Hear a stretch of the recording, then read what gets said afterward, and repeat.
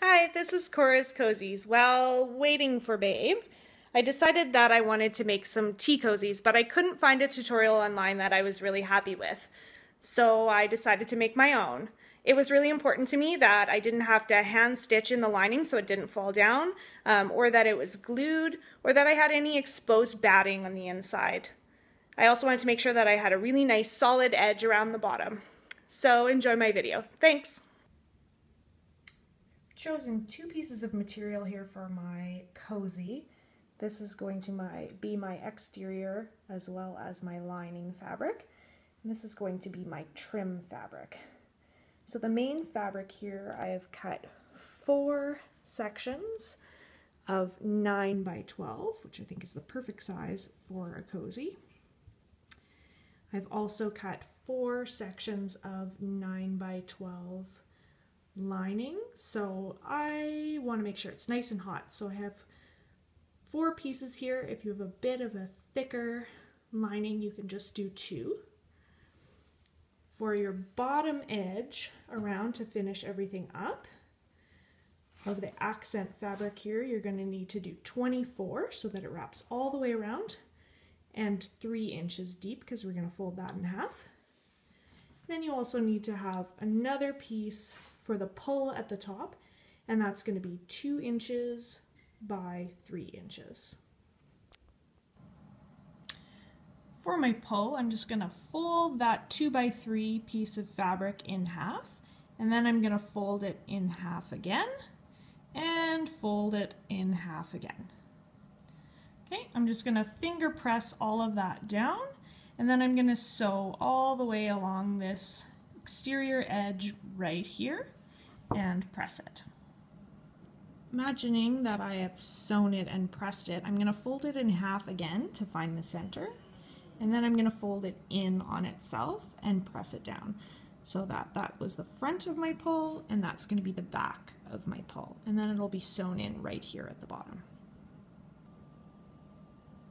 My bottom edge trim, I'm simply going to take that 3 by 24 inch section, fold it in half, finger press it out, and then give that a nice good iron.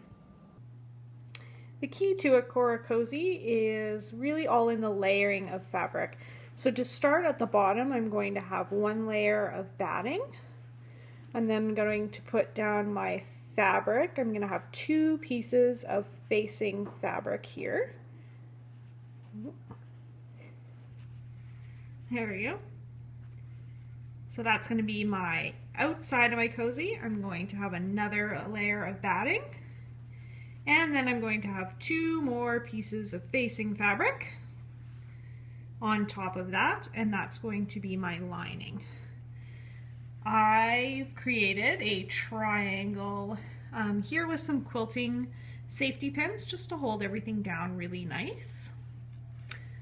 And around the top here, I've just taken my pattern. So that's my 12 by 9. And I've just taken a bowl and curved the top of it right there and cut out the extra triangle pieces that were on the edges here. And now I just need to sew all the way around, leaving the bottom edge open. At this point, I need to make sure that I add in that pull that I have. So I'm going to go back to the first layer of facing fabric. I'm just going to peel that back, find the center piece, and I'm going to set that in upside down there like that. So it'll be sewed right along that edge, and then I just fold it back in. I haven't found any need to pin. It seems to stick in there just fine.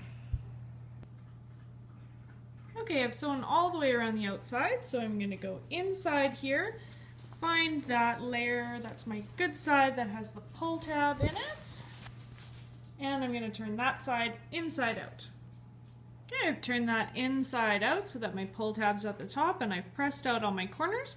So now I'm going to do the same thing. I'm going to go inside, I'm going to find my linings, and I'm going to turn that all the way inside out.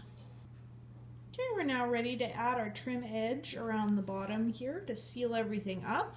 It's very important that you cut this on the right bias. So one way is going to be taut with the fabric, and the other way is going to be stretchy. So you have to make sure that it's on the tight end. So I had to take some pieces and just sew them up here together to make sure that it was on the tight end, because we don't want this to stretch at all while you're sewing it. So this is that 3 by 24 length section that you folded over and pressed, and you're just going to line that up with the unfinished edge here at the bottom. So the finished edge is up at the top, and I've just pinned them horizontally along the edge here just to tack everything down. Okay, I've sewn all the way along that bottom edge there.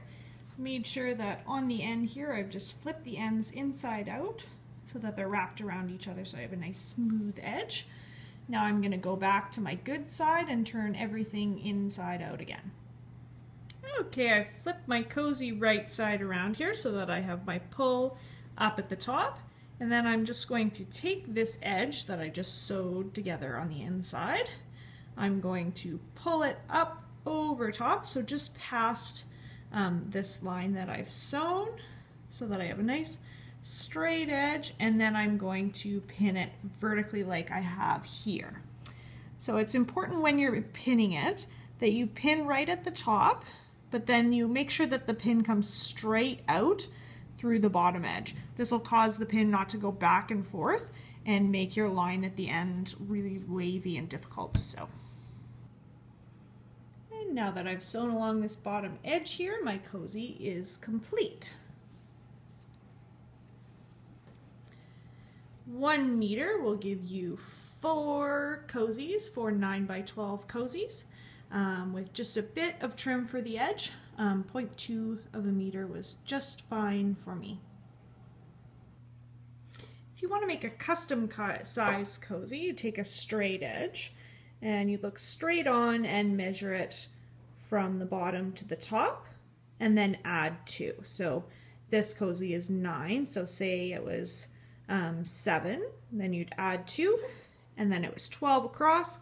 So then if it was 10 from spout to handle, you'd add 2, and it would be 12 across. And you just change the sizing for whatever size your teapot is. It's also important to measure how high the spout is. So on this, my widest part is that 6 inches. So I've gone up my 6 inches, and that's when I start my curve in here. I've also got my centerpiece for my little pull tab at the top, so make sure that you put that in. I found that this sort of toaster shape was better as opposed to the large round shape, because all of this fabric was just wasted at the top, and it lets a little bit more room in so that you don't get as much heat retention.